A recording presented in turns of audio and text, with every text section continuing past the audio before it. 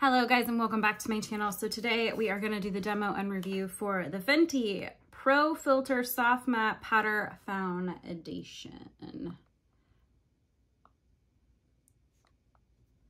Alright, so the color I chose was 185.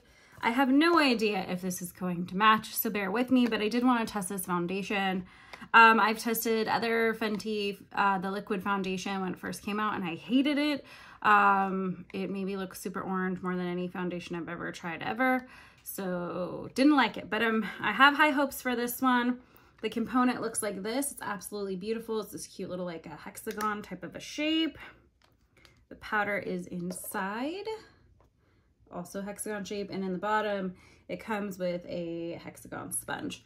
Little details about this is it is a 9.1 grams and it is $36. So I already have on my concealer. Everybody wants to know which concealer I'm using lately. It's the Cover FX Power Play in medium 1. So that's what I have just under my eyes. I do have some breakouts and discoloration on my face.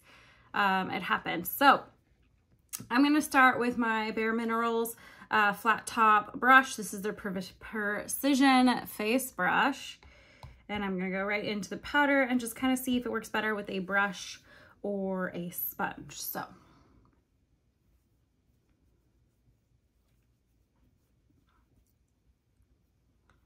pretty typical with the powder foundation that the brush isn't doing a whole heck of a lot. I'm going to go in with that sponge and make this happen, okay?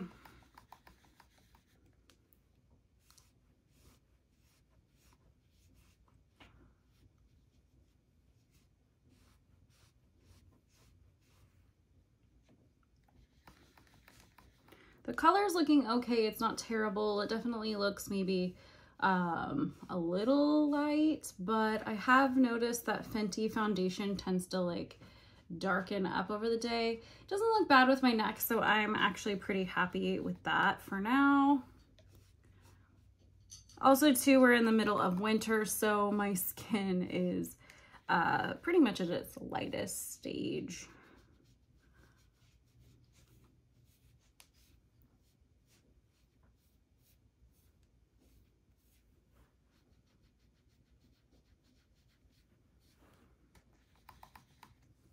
I'm gonna just keep going till I'm happy with the coverage.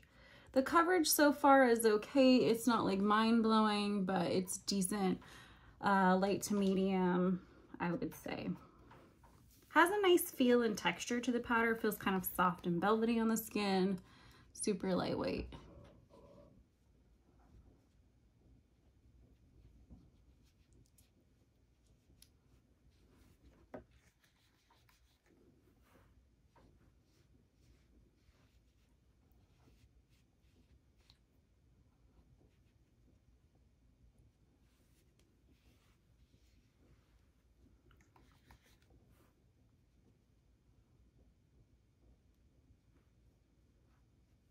All right, I'm happy with that coverage right there. YouTube, I am back.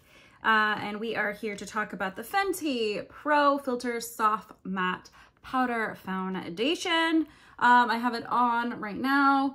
I do think the color actually works, even though I feel like it's a little light.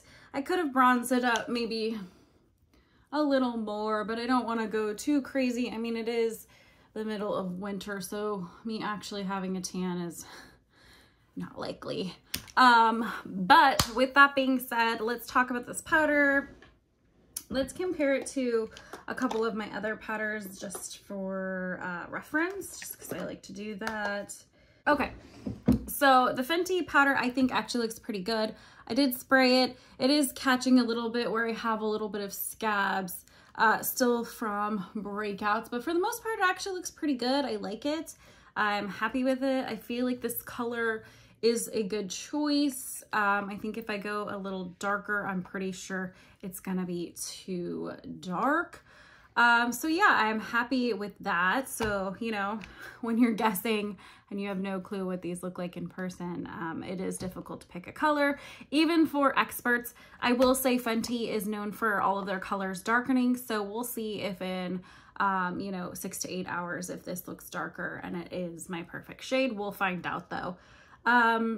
I have worn this powder one other time and I did get a decent amount of wear out of it. I'd say 6 to 8 hours, and it started looking shiny and starting to fall apart, which is pretty standard for most powder foundations. So I think that's comparable. For $36 at 9 grams, it's right on target with the Bare Minerals Pro foundation.